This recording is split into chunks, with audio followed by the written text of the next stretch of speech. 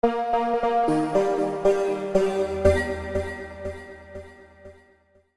this is a video for 8.10, Waste Reduction Methods. So go ahead and check out the overview and set up your guided notes. So you've probably heard about the 3 R's. They are reduce, reuse, and recycle. And as they are considered in this order, they have an increasing amount of energy input. Now, reducing has the least amount of energy. It is the most sustainable. We are lowering the amount of input or energy input for raw materials, or the amount of raw materials required. We're also reducing the amount of energy that we need to harvest or obtain these materials.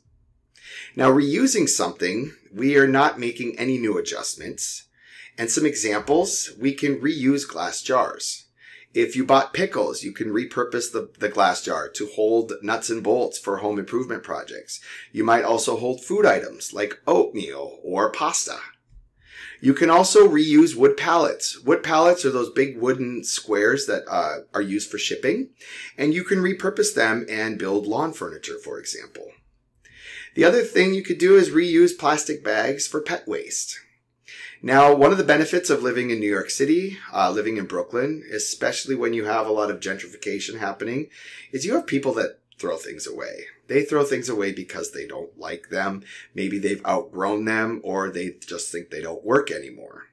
I found a lot of items for the classroom. I found a lot of items, especially in my backyard. Most of my backyard is found with things that I have found on the street. And this is one example. I have this beautiful dodecahedron, which is this 12-sided object, and it is glass. It is pretty large. I use it as a greenhouse. I also found this mirror that goes on top that acts as a cover for it, and these 2 iron lawn chairs. So these are examples of items that I have found on the street in my neighborhood. Other things, just when you're looking, if you do find any items on the street, don't take anything that has upholstery or fabric, because you can find bed bugs. And that is the easiest way to transfer bed bugs from one place to another, and they're very difficult to get rid of. So if you are picking up items, definitely talk to your adults in your household to make sure that it is okay to bring something inside. Now, when we recycle, we are processing these items into new products entirely. It still is taking energy to sort these items, to ship these items, and to process them. And it should be used as a last resort. Obviously, the very final resort is throwing something away into a landfill. But recycling would be the last resort of the 3 R's. Now, we have 2 types of recycling. We have open loop and closed loop recycling. Open loop is when we take an item like a plastic bottle and we manufacture something else, like, for example, Lego bricks or playground equipment.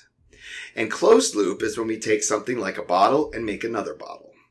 Now, oftentimes with paper and plastic, they are often involved in open loop recycling, because when you recycle plastic and paper, oftentimes the quality is degraded, so it cannot be manufactured into the exact same thing. Now, that's not always true, but that is often the case. Technology is being developed. There are more plastic bottles that are being made from other plastic bottles. Now, closed-loop recycling is perfect for glass and aluminum especially, because it takes less energy, for example, to process the aluminum, to recycle the aluminum, than to obtain bauxite, which is the ore in which aluminum is found, and then to refine that bauxite and then manufacture aluminum products. Now, benefits of open and closed loop recycling is it takes less extraction of resources. Like, for example, you don't have to take bauxite. You don't have to manufacture the glass from scratch. Some drawbacks are it doesn't eliminate the demand for oil. We still require oil for powering the cars, for, fossil fuel combustion for transportation, but also we're not completely eliminating, we might need to refine some of these plastics with additional plastic, and that would require the use of additional petroleum to make that plastic. Also, it is not cost effective. With the exception, aluminum is pretty cost effective, but plastic recycling is not cost effective. Now, e-waste is something that we really need to consider. We have in electronic materials, we have lead, mercury, cadmium, and cobalt, and they are all hazardous. Many of these are endocrine disruptors, and they're also sent, this e-waste is sent to Asia and Africa because they have fewer environmental protections. It's also really cheap, and you can pay people less there. There's less protection for the workers as well. They are not unionized. Many people are living at or below the poverty level. So, this is considered an easy source of income for these people, where they will mine these electronic waste and obtain maybe a motherboard or obtain the wires that can be then melted down, and the metals can be obtained from that. Planned obsolescence is when you have an iPhone, for example, and it no longer works, an older iPhone no longer works with the iOS or the apps. So planned obsolescence was a way of tech companies to get you to buy new products every year or every couple of years. And tech companies have been under a lot of scrutiny recently, especially Apple was sued a few years ago for forcing people basically to buy new iPhones because they would slow down their iOS. Now, this is all managed by RCRA, the Resource Conservation and Recovery Act, which basically monitors hazardous waste items from cradle to grave, from the manufacturing to the disposal of them. Now, one thing we can do is we can compost our items. This is an example of my compost bin that I have in the backyard. You can see up here, we got little worms that are inside there. But I use the composting for my food items and a lot of my paper items. It's for organic waste decomposition. You can use this compost to improve your soil quality. I don't use this for, I don't use the compost in my gardening, just because I don't know if some of the paper products that I'm using have anything that might be toxic. Also, it is connected to the ground.